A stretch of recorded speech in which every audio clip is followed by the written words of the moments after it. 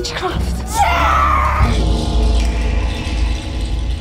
So it's a joy as an actor because you're not pretending much and you're with a director who has as he says, a disgusting amount of knowledge. So we were in great hands. And it was very easy to immerse yourself in that world.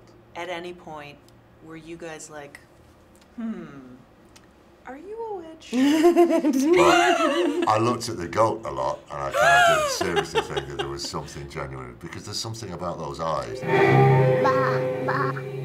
Ralph, at one point, I did 27 takes, got gored, ended up in the ER 3 times. What? Yeah, wrestling with this. He managed to detach the tendon from my rib at one point. Yeah. See, it was pretty rough. From where I'm sitting, I already know you're a badass. And that just confirmed it. He weighed considerably more than me as well, because I had to lose loads of weight for the part, so he was much bigger than I was. So it was really hard. At the end of the shoot, Ralph, I felt I could have lifted Ralph and poured him into a wee bag and taken him home like that, because he was just skin and bone and ruined. Well, thank you, though, because it was delightful for us to watch. Well, nice. Well, I'm glad something good came out of nice. it. Yeah.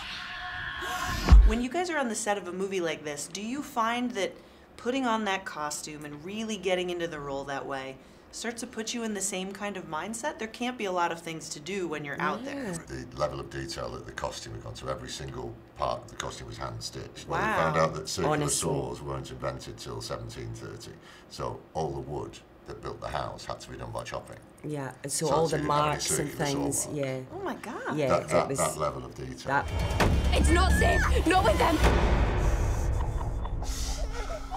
Think on thy saints.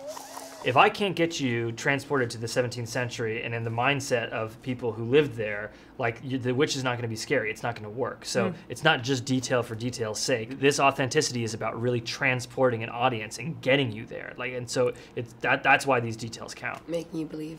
What happened to the set that you constructed, by the way? I mean, it's nice wood, the hand-riven oak clapboard. So it was all just sold. Oh, it's gone. Disassembled and sold. Yeah. Damn it, but what a great way to go Someone's gonna out. have it in their house, though. That's gonna be cool. Good, and so they can see this movie and then be suspicious of the wood in their home. Exactly. Perfect.